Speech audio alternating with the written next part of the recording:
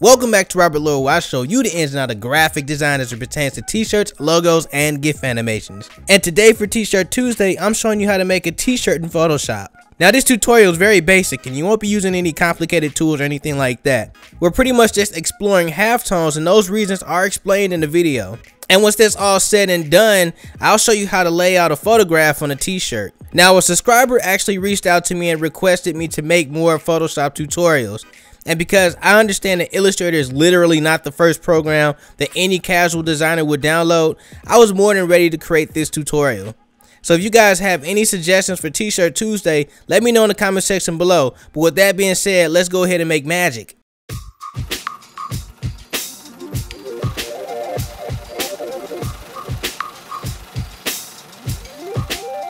So here we are in Photoshop, and I'm just showing you guys that this is the open. So you pretty much go to file, open new, and all that stuff, and this is where you're at right now. So what we want to do is just make a 14 by 17 document at 300 resolution. You can name this or whatnot, but I really don't name mine. I just let that stuff go and just hit create, and this pretty much just brings up your canvas. So if you hit Command R, it gives you rulers and stuff like that. You can go ahead and drag out your rulers. I'm gonna drag one out to like one right here, and then put like one down here, and then I'm just gonna bring one up at the bottom at like this one right here.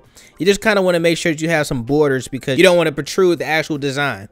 So I'm actually gonna put together like two designs, and it's pretty simple to do. Now mind you, I actually drew this out already, so it's like pretty much ready for me to go. But I'm gonna show you guys how to do this in Photoshop without me, you know, showing you guys the reference and all that stuff. So what we're gonna do is we're gonna bring up the line tool, and we're gonna turn this into a rectangle. And then we're going to create a rectangle pretty much at the edge right here. So I think I'm going to drag it out to maybe about like right here. As you can see, it'll pretty much like make a little purple line that just lets you know that you're in the center. So I'm going to go ahead and turn off the black stroke, and I'm going to keep that right there like that. Now with the move tool, I'm just going to go ahead and hold Alt or Option and just kind of bring this down some, maybe to like right here. And I'm going to make another one, and then I want to make just one more. So we have just these four shapes here basically, and I can like start doing some different things. So I can hold Command T and just kind of like move this around like this, you know, kind of bring it down like this. We can just give it some type of variation. Make sure that it stays within inside of the actual borders though. So I can kind of like keep this one right here like that. That's pretty cool. With this one, I can just kind of, you know, bring it out some like this. And then with this bottom one, I'll just kind of like throw it down like this. I can even go in with this one, just kind of make it a little bit longer, make it look something like this, you know. But as long as this looks like this is pretty cool. So I'm gonna go ahead and group all of that together holding Command G, and then I'm just gonna go ahead and double click inside, which is just gonna bring up my layer styles. So what I want to do now is just go into my color overlay, click on it, and make it white, and then hit OK twice. We pretty much got what we need. So I'm gonna go up under here, and I'm just gonna go ahead and add a solid color. I'm gonna make this solid color black, and I'm gonna bring that up under the group one that I made.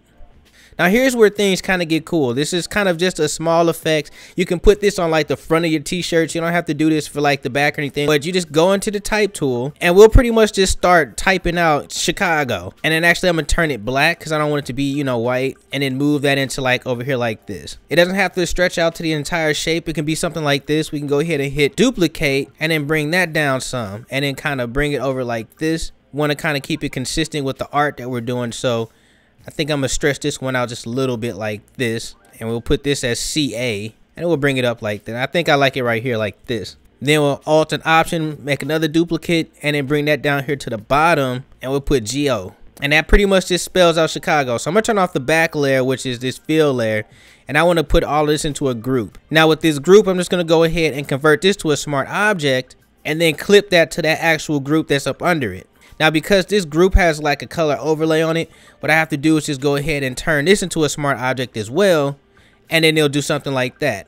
And it doesn't stop here. I mean, we can add like another little element right here that says 708, and because it's inside of that clipping mask over here, it's just gonna clip to that actual white, which is awesome. So what I'm gonna do now is just put like some textures in here real quick, and we're gonna move forward. So now that we have that, I want to start making the back side of this. So I'm just going to put all of this into one group. I'm going to name that front, and then we're going to close this out. Now we're going to bring up those rulers again, and I just want to start making the back. So I'm going to take just this line right here and just kind of make, you know, just a small little box. And that looks good there. So what I'm gonna do now is hold Alt or Option and just kind of bring that one over here to the side like this. And now I'm gonna take this Alt or Option again and then kind of bring this one down to the bottom. But this time I'm gonna transform this one. So holding Command and hitting T, I'm just gonna transform this one all the way down to like this side over here like this. And as a matter of fact, I might scale this up to like the 14th line, so the 14th ruler. And then I'll hold Alt or Option again and just bring this down just a little bit like right here. Now I know that was kind of fast, you guys, but it's basically just making copies and just kind of moving it around, you know.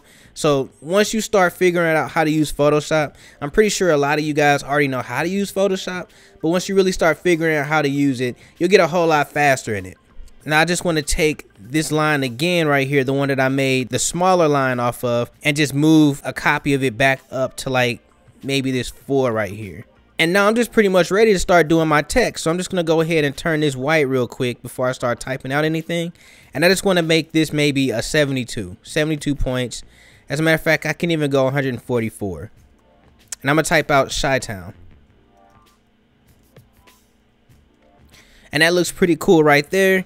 I'm going to go ahead and put in this center right here a C. Okay. And with this C, I think I'll just kind of transform it up to maybe something maybe this large right here. As a matter of fact, I can even go larger, so maybe about like right here. So this can be the back, but I want to do something a little special. So I like the way this is looking.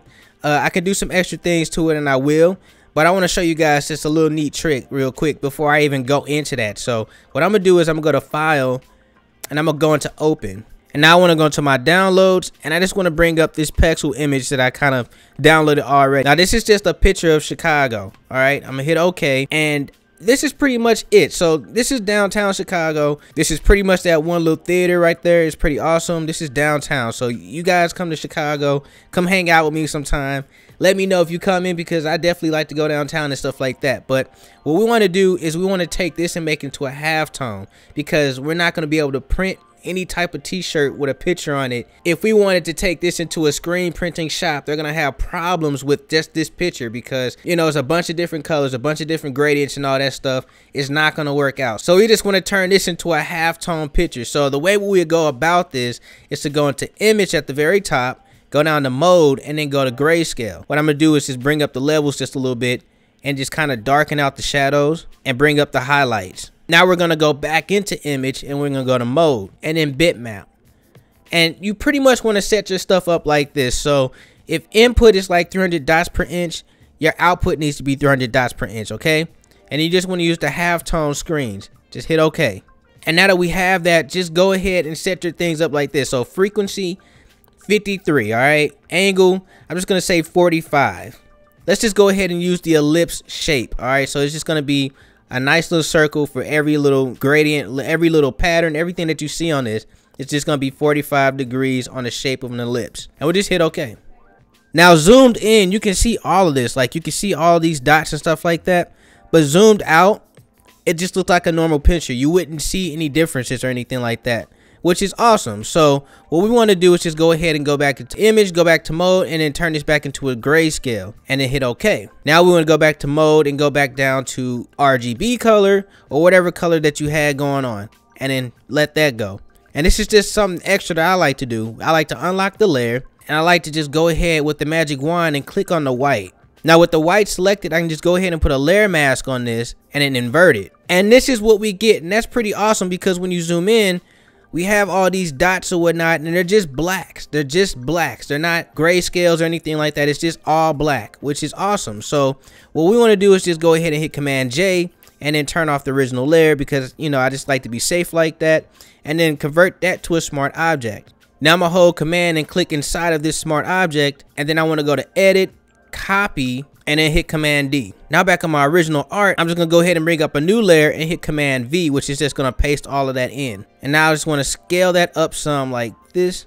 As you can see, it has that halftone image that we're looking for. Just kind of making sure that it's on top of that C, and all the important elements of it are in that C, so I can make sure that I can get this Chicago in right there like that. And then I can make a copy of it holding down Alt or Option and just kind of bringing it over like this, and I just want to put that into one layer. So I'm gonna hit Command G and then turn this into a smart object as well. And then, hey, look at this, turn this into a clipping mask where it's only on that C. And then with this group, I just want to make some textures. So I'm going to bring in the texture that I used for the front one and just put that in here somewhere. So just kind of drop that in like that. And I want to scale it up some. Now holding down control, just clicking, I'm just going to go ahead and make this a clipping mask and put that on the Chi-Town. And with that tweak, now we got some texture on top of this. So what I want to do now is just kind of finish this out. So I'm just going to put 708 over here like this. Kind of scale this up to like 48 points and just kind of move this into the center of that. So, and then also with the Chi-Town, I just want to fix the kerning. So I'm just going to go ahead and click inside of it and just holding down Alt and using like the left and right keys, I can move the I over just a little bit. So that looks good right there. As a matter of fact, I might want to move over like the O and the N as well. We don't want these touching in any type of way. Now I'm just going to go ahead and Command J on that 708 and I'm just going to bring this up over here to this side like this, and I'm gonna type out Illinois and then bring that over here like this to where it lines up like that, and then I'm gonna take that down here to the bottom and I'm gonna type out Windy City and then put that in the middle like this. And then as one final element before I close all of this down, I'm just gonna go ahead and type out 312 in black, of course, and then kind of scale that up and then kind of turn it off onto its side like this. I just want to bring this up on my layers panel above group 4 and it gives you something like that. Now because this is on a clipping mask, like I said before, I can turn off all of my elements and it's not protruding the design, which is what we want. And with that final tweak, we finished this design. So halftoning is a technique that literally saves you money. I wanted to elaborate more on this concept because I've actually been a victim to this. You want to create a document that your screen printer can easily create screens with, and with that process you can get more in depth and explore new things. So if you guys like this when you learn something new, but you're not subscribed, then consider subscribing and liking. And if you would like me to do more halftoning processing, let me know in the comment section below. But with that being said, you guys, let's go ahead and get up out of here. So stay amazing, stay creative, but above all else, stay awesome.